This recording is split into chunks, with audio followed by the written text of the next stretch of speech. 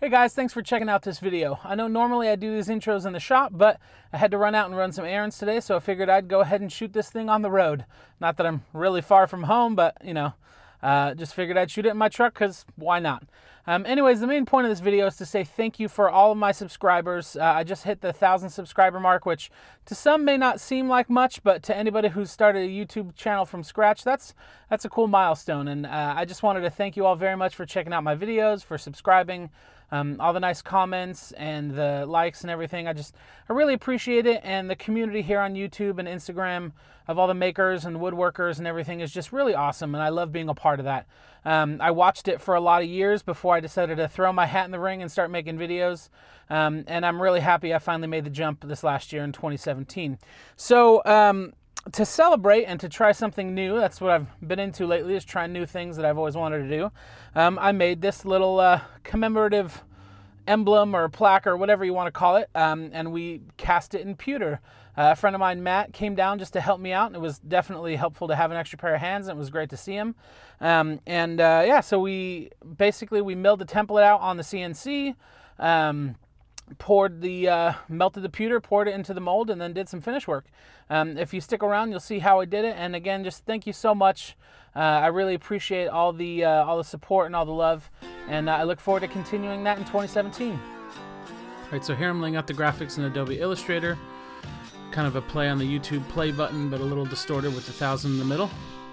Then I bring it into Vectric V-Carve software and give it the carve settings I want and run a simulation so you can see what's going on. And then we move. Alright, so this is the Shapeoko 3 CNC, which is offered by Carbide 3D. I know a lot of people had trouble with its predecessors, but I gotta say I've really had great luck with this machine so far, and it's one of the earlier units. They've actually made a lot of improvements to it since I purchased this. Someday I might upgrade the size, which will come with some of those upgraded parts. I'm just zeroing the machine in here, and we're going to be off to the races.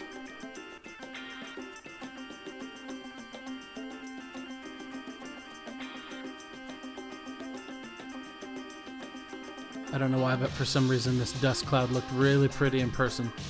It's kind of neat on camera, but it was way prettier in person. Now obviously the CNC machine is not operating this fast. This total CNC time on this was about 20 minutes, 25 minutes. One thing I've learned for projects like this is always make more than one mold or vinyl or whatever you're working on if it's something you've never done before, because chances are you're going to need it, and we did. Now those 3 little empty pockets there are basically just ingot molds to hold the excess metal. So I scraped off the tear out and brushed it off with a steel brush here, and then we were ready to go. So here I have some ceramic fire blocks and soldering pads from all my jewelry stuff, and that crucible there I've had for years, meaning to use it for casting and never got around to it. Finally got around to it. I'm just using a cheapy propane torch here. I did get a hose accessory for it for a couple extra bucks, but it's just a cheap bottom-of-the-line propane torch that you get at any hardware store. Luckily, pewter has a really low melting temperature. I think it's around 450 degrees or so it doesn't take a whole lot. But yeah, then we poured the first mold. Now you see here it's bubbling, and it really didn't come out great this first time. It was a lot better than we expected, which is nice, but you see those really large bubbles that look kind of like pizza bubbles? It ended up that those left some pretty big voids in the first piece. So we went ahead and tried a second piece. Now in the second piece we torched the mold first. I don't think that really helped anything. If anything, I think it damaged it. But overall the second one came out really, really great, and we were really stoked with how it came out. Now one thing we also tried here is shaking it a lot more violently to help get the metal in all the areas, and I think this really helped the great result for this second casting. I also tried to pop some of the bubbles with my razor knife, and Matt reached in to help with that as well. Overall, what I found when I was casting, it was just really helpful to have a second pair of hands just to pass stuff off or hand me stuff, or help poke bubbles while I was shaking the mold. That sounds kind of wrong.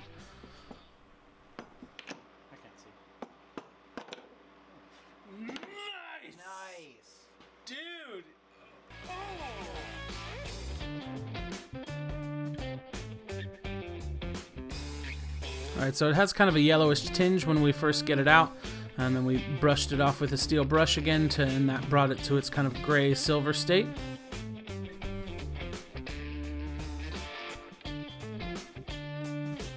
And here's a close-up of the finished piece.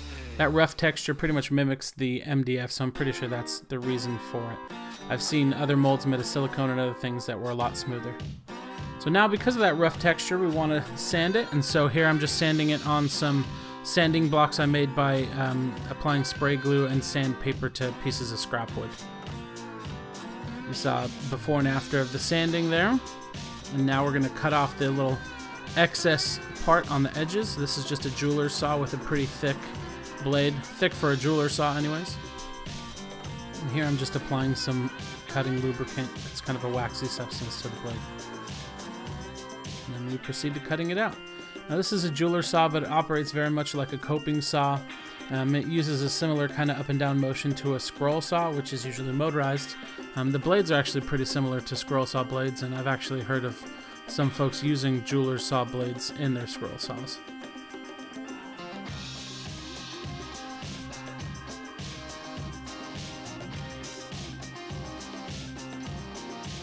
Then I'm just filing the edges flat here. They're not totally perfect where the cut is. I could have cut this out on the porta band with the table as well, but sometimes I find that with stuff like this, hand tools end up being a little bit better. You end up with less mistakes because you're taking off smaller amounts of material. Then back to sanding. So now I'm sanding the back side, which is rough, and again, this is on the sanding blocks that are just sandpaper glued to plywood and MDF. Then we clean all the dust and stuff off.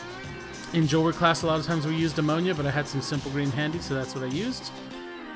And then I have a couple of old water bottles in the shop that I keep. I don't throw them away or dump them out so that I can use them since I don't have a sink. And then we just paint the background black. Now we do end up painting the upper surface black too, but then we just sand that back later. And one thing about that paint, that's the Rust-Oleum 2x coverage or whatever they call it. Actually, on this project and the previous project, I used it for something similar. I don't know if I really like it, so I'm going to try some new paints. Here I'm using a leather strop, basically. When I was younger and my jewelry teacher made this for me, we didn't really have a name for it. It was just the leather polishing thingy. But once I got into woodworking, I learned that that was called a strop. And I've had this for years. And about 15 years since he made it for me back in high school, because we had some in class and I couldn't buy them because I didn't know what they were called. But it's just nice. You apply some polishing compound to it. That first one was called Tripoli. This one is just a jeweler's rouge called Fabuluster. And so each one, the Tripoli is a little rougher of an abrasive, and then the rouge is a little bit finer. And you can also use this on like a Dremel or a flex shaft with a polishing wheel, or on a large buffer. But I just didn't feel like doing that. I felt like doing it by hand, so I did. Alright, so on some of my videos I talk about what I learned at the end, and this one was no exception. I definitely learned a couple of things, but overall I was actually really pleased with how it went for the fact that I've never done this type of casting before. One of the main things we learned between the first try and the second try was to really move the mold to get some of the larger air pockets out. In the first one we had a pretty large air pocket that if I were to have sanded the back flat like I did on this one, it would have basically left a hole because it was so deep of an air pocket. So you'll see in the video, or you would have seen in the video already, that that the second time around we really shook it, and I really think that helped get the big air pockets out. The other thing was for doing the CNC for the mold. I noticed there's a lot of, and I'm sure you noticed too, there's a lot of fuzzy stuff, you know, chip out, not really chip out, but kind of just fuzzy stuff hanging on to the mold. And I don't know if that was just because of the MDF, the nature of that particular piece of MDF, or if it was the bit that I was using.